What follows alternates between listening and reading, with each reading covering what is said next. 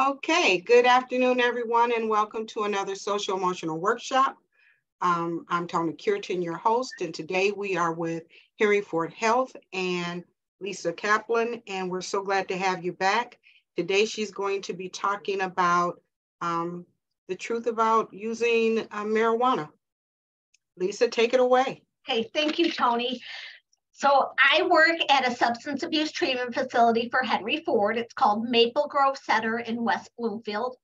And so marijuana is a bigger problem today than you can ever imagine. So that's what we're going to talk about. So as you know, marijuana is a plant.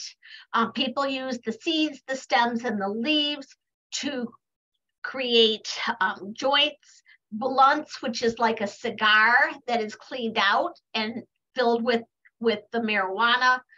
People can use them in vapes, which we're going to be talking about next month. And people can use them in hookahs and through eating it. And we're going to talk about that a little later. So the THC, the tetrahydrocannabinol, is the active ingredient in marijuana that makes people get high. So we know it commonly as THC. So the THC today is way more powerful than ever before. So when I was a kid, you could not become addicted to marijuana. It simply wasn't strong enough. But today, it is intentionally grown stronger so that people can and do become addicted. Now, a teen is likely to become addicted because their brains are not fully developed and won't be until the age of 25. So teens who use regularly, 1 in 6 of them will become addicted. So what happens when a teen uses marijuana regularly before their brain is fully developed is it can impact their brain development. And as a result, there's lower school performance, there's increased school dropout rates, and believe it or not, they have tested teens who lose 8 to 10 IQ points that are not reversible if they're using marijuana regularly. So it also creates problems with mental health. So depression, anxiety, paranoia, panic attacks, psychosis, meaning being out of touch with reality, schizophrenia, and substance use disorders. So using marijuana can create a future substance use disorder for life. So marijuana is considered to be a gateway drug, just like tobacco and alcohol are. So in other words, using these products opens the gates to other harder drugs. And, think about this. We don't see people who start with heroin, okay, who start with Vicodin. Usually they start with alcohol, tobacco, and marijuana. So NIDA, the National Institute on Drug Abuse, says that marijuana is cancer causing. So we all know that tobacco is cancer causing. Most of us grew up knowing that. But did you know that marijuana is cancer causing? And they say that it's got more cancer causing chemicals than tobacco. So think about it. You're putting a foreign product into your lungs. The only things our lungs were meant to handle is oxygen. So it's putting our lungs and our bodies at risk. And have you ever heard of cannabinoid hyperemesis syndrome? Okay, CHS. So this is a syndrome that they first recognized when marijuana became legal in Colorado, and people were showing up at the emergency room with severe nausea, vomiting, paranoid thinking, panic attacks, feeling very sick and dehydrated. And what they determined after doing every expensive invasive test known to man is that there was nothing physically wrong with these people. They determined that the high quantity THC that was being used very frequently was creating these uncomfortable gastrointestinal symptoms. So what they determined after seeing it enough times is that there's a syndrome called cannabinoid hyperemesis syndrome. And so the gastrointestinal problems are caused by the marijuana, not from a physical complaint. And the only thing to relieve the pain and the discomfort, as silly as this sounds, is either stop using, obviously, or hot showers. I kid you not. People who reported having this syndrome reported getting relief from hot showers. So the first time I ever heard of this syndrome was when we had our adolescent program here prior to COVID, and a 15-year-old girl was in our program. She had severe stomach issues. Her parents took her down to Detroit to Children's Hospital. They did very expensive invasive tests, found nothing wrong, and finally a staff member got her in a room alone and asked her if she's using marijuana regularly. And she said, yes, I am, a lot, and I can't stop, which is how she ended up in our program. So be aware that anybody in your life or your students, if they're complaining about stomach problems, consider the possibility and share with parents the possibility that they don't have a gastrointestinal problem at all. It's from regular marijuana use. So also, people don't die from marijuana use, but they do die from behaviors when they're under the influence. So like any other drug, marijuana lowers a person's inhibitions. It affects the way people think. So people take risks that they might not take if they were not under the influence. So it's dangerous. So people crash the car.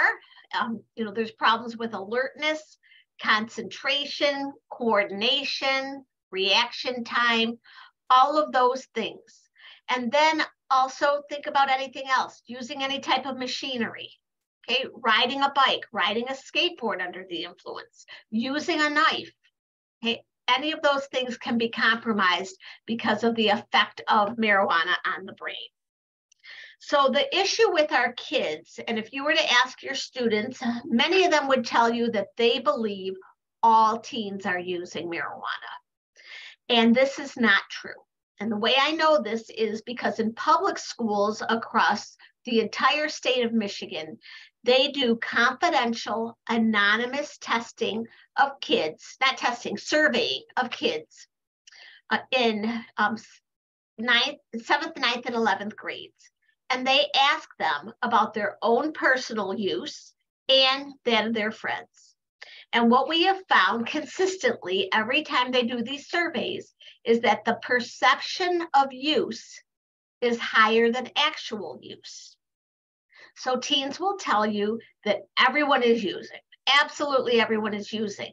But then when you ask them about their own behavior, and again, it's confidential and anonymous, so there's no reason to lie, they're not using. Okay, so the perception of use is higher than actual use. But the scary thing is, because it's legal in Michigan and many other states, the perception of harm is decreasing. So many years ago, before it became legal, students felt it was dangerous. And now, not so much. So the perception of harm is decreasing. So you might have heard of the term edibles. That's when a person uses marijuana, but they don't smoke it, they ingest it. So it can be in brownies or cookies, candy. Just a few years ago, there was a middle school in Warren, Michigan, where a bunch of kids ingested cereal that was soaked in marijuana oil, and they all ended up at the hospital. So people can eat products that have marijuana in them or drink them. It can be in special types of teas. And what happens then is it enters the body in a different way than smoking it. And it takes longer to have an effect. But not everybody knows this. So let's say they eat a brownie and nothing happens. So they have another one and nothing happens. And then they have a third, and number 1 and number 2 and number 3 kick in, and the person is very, very high. So people need to understand that while edibles take longer for the body to absorb it, it's still a way to get high. So what we're going to do when I meet with you next month is we're going to talk about vaping or electronic cigarettes and the way that you can use marijuana with those products as well. So with that, I'm wondering if there's any questions or comments or discussion about marijuana. You guys, please feel free to unmute and ask your question, or if you like, you can type it in the chat and I will read it out. I'm wondering if you hear about your students using. I know you're not in a school setting, but I wonder if they confide in you. Personally, as an educator, I have had students share that they use. Mm-hmm. So is it to decrease stress? What is the reason? To deal with anxiety? No, they never expressed a need for it in that capacity. It was always from a recreational perspective. Mm-hmm. So here's the thing. Many people do it with the goal of decreasing stress, decreasing anxiety. But here's the problem. Because of the high THC levels these days, it's doing the opposite. It's creating anxiety. It's making present anxiety even worse. So it's not working. Okay, so Caitlin heard about it when she was in a physical setting with students. Yeah. Very common in high schools. I will tell you that here in West Bloomfield, where I work and where I live, they apprehend students all the time. But what they're doing these days is not using a joint or a blunt or a hookah or anything like that. They're using vapes for marijuana.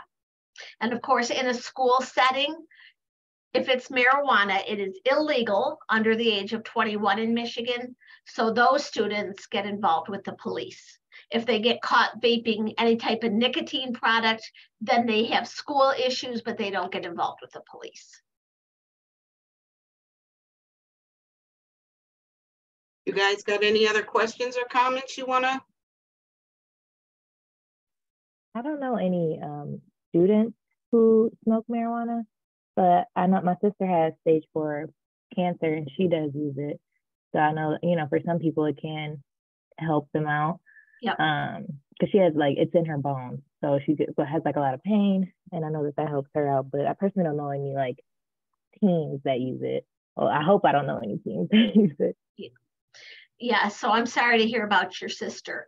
It does stimulate appetite. So someone who is very ill, who can't eat, it makes them hungry. So that's a good thing. For many people, it does help with pain. So that's a good thing. But remember, using it recreationally is very different than using it under the supervision of a doctor or to alleviate some really uncomfortable side effects of cancer or other illnesses. There was recently a story about a young girl who had multiple seizures all day, every day. And when her parents started giving her marijuana, the seizures decreased. Okay, that's a good thing. Okay, obviously it has some very good medicinal purposes. The problem comes in when it's used by teens to get high and their brain is not fully developed. So it's going to impact them for the rest of their lives. So that's where the problem is. Lisa, I have a question. When medical professionals prescribe the use of marijuana for whatever condition that the patient may have, what form are they prescribing it in? Edibles, oil, smoke, which one? I think it's up to the patient to decide what they want. They have so many different options. Okay. Yeah, I was actually just gonna say that my sister doctor, they just asked her what are you most comfortable with? And sometimes they have an oil, sometimes you can put under your tongue or something like that. And with chemotherapy, you get really nauseous and stuff, so that kind of helps with their nausea. But they do give you the option. The doctor asks her, what are you most comfortable with? So okay, good deal. Yeah, and of course, the more control over it you can give to the patient, the more involved in their treatment they become, and the more they are able to feel like they have some control. over this disease.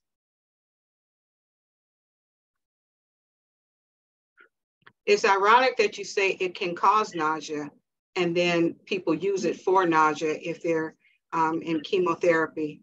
Yeah. So I would guess that if it's making the nausea worse, then obviously they're not going to use it, or they're going to use marijuana with a lower level THC. So if you go to a dispensary to purchase it, there are 1,000,001 different choices. And the people who work there can guide you to something more mild. Okay, something that isn't going to make you as nauseous. But the idea with kids, the goal is to get high. The higher, the better. So therefore, with the higher level THC accomplishes that. Someone who's on chemotherapy isn't aiming to get high. They just want to alleviate their symptoms. You mentioned earlier on that it didn't used to be addictive, but it is now addictive. And could you share again, why is that? Because the THC today is intentionally grown to be much, much stronger.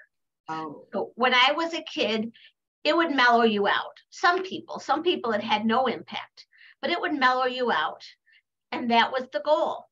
But nowadays, the goal is to get high, like really high. And what happens with our patients that we have here in our inpatient facility is over time of getting very, very high and getting adjusted to it, their body regulates to it, then it's not enough anymore. So now they need something more beyond marijuana. So that's where the problem comes in. The other issue, the other question I get a lot from our patients is, is it okay for me to use it for medicinal purposes when I have a substance use disorder? I'm already addicted to other things. And that's a discussion between them and their doctor. That's not something that a social worker could answer. You mentioned in our last session about secondhand and thirdhand smoke with tobacco. Does the same apply with regards to marijuana? Yes. Yes. Although you may not smell it as easily, in a vape, you may not smell it at all, but it's still in the air. The water vapor is in the air. And we'll talk about that more when we meet next month. Okay, you guys. Questions, comments? I have a question because my students would come in, like reeking, like almost like a contact high. And one of the questions is like with the paper that they roll it with, does that affect? Because then the other piece is they put more, there's more of a quantity. It's not, what is that? Like when they used to use white papers, now they use brown, I guess it's not brown paper, but whatever they wrap it in. Yeah, I would say the bigger the wrapper, the more full it is, the higher they're going to get. So okay. For example, a joint is about the size of a cigarette. Mm-hmm. A blunt is the size of a cigar. Obviously, right. The cigar is bigger, it's going to hold a higher quantity of marijuana. Here's the other thing I didn't mention, which is really, really frightening. Nowadays, the marijuana that you buy on the street, not in a dispensary, but on the street, can be laced with fentanyl. And fentanyl is an opioid that is so incredibly powerful that it's killing people. So unless you have a fentanyl test strip, which looks like this, okay, you have no idea if there's fentanyl in it. And most people don't have these. So buying marijuana on the street is not a good idea. But for kids who are under the age of 21, they can't just go to a dispensary. They're not going to sell to a minor. So that's the problem. I have a question. Jerry just mentioned something about a contact high. Is that actually a thing? Can you actually get high from being in the vicinity or the room? So I don't believe so, but I'm not the expert. I will tell you that people who are on probation, who test positive, deny doing it, but they were with friends who did it. So they say they inhaled it from their friends and it was enough to get them high. My understanding is that it's not enough to get you high. So if someone's testing positive, they actually smoked it. However, don't take my word for it. I think that's a better question for a probation officer. So how do they test for it? Is it the same as other drugs like urine or? Yeah, good question. So what they do is they do a urine drug screen. And with any other drug, it's either positive or negative. Either you used it or you didn't. But with marijuana, there's a numerical value attached to it, a THC level. So the higher the number, the more likely they used. So someone who says, oh, you know, I use once a week, one joint once a week, but their score is 800, something's wrong, right? The only way to be sure a person is not using is if their number is 0, or if they used to be a user and they've stopped using. It's going to take a full 30 days to get out of their system.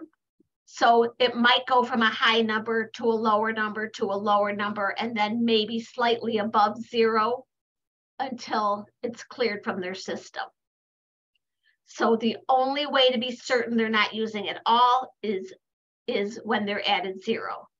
Another way besides urine, they take a piece of hair from your head and they test the root going back 3 months, and they're able to tell if you've used any drugs. So that's another way. Caitlin, you had a question? Yeah, so I'm going to go back to the comment you made about buying marijuana on the street versus a dispensary and the increase in fentanyl. My husband works with the narcotics department with the state police, and that the fentanyl thing that you mentioned is it's all over. It's in everything. And quite concerning. So my question is, now that, you know, marijuana is legal in the state of Michigan, where are we still finding that a lot of, you know, young adults, is it more cost effective for them to buy it on the street versus a dispensary?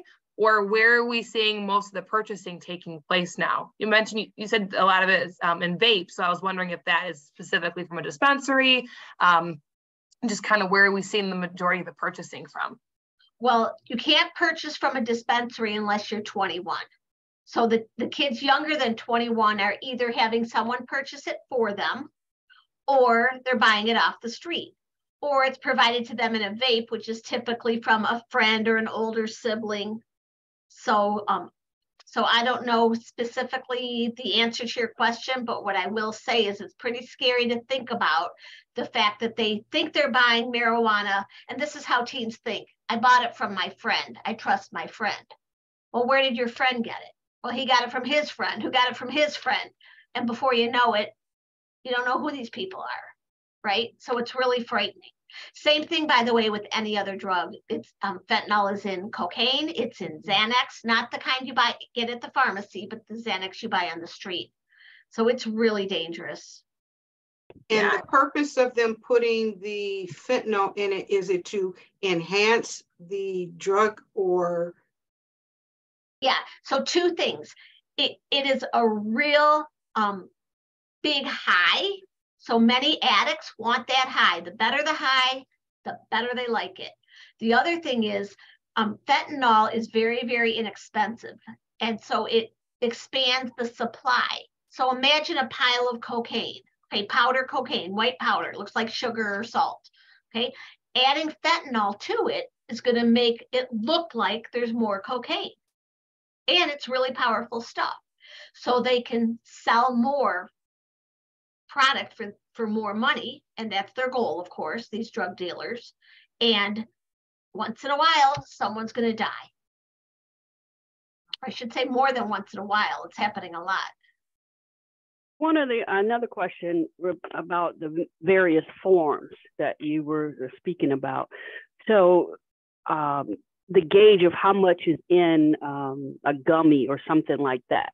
And just like kids would take aspirin, or not aspirin, like candy vitamins, is there a measure that's what's in each, or it just varies? I mean, I know there's no regulation directly, but if to actually I don't know. I don't think you'd overdose with weed. I don't know. But can you, or what? Okay, so let's say that you are a teen and you're at home and you want to make gummies soaked in marijuana oil. How do you know how much is being absorbed? Okay. Okay, there's no way of knowing that. So when you say you can't overdose, I will tell you, those kids that I told you about at a middle school in Warren, they all needed to be hospitalized. It was too much for their system. So I don't know if you want to call it an overdose or just a negative impact on the body, but they definitely needed medical care. I've never heard of anyone dying of an overdose of marijuana. But again, once you're really, really high, you do behaviors that are risky that could kill you. Thank you. Any other questions or comments?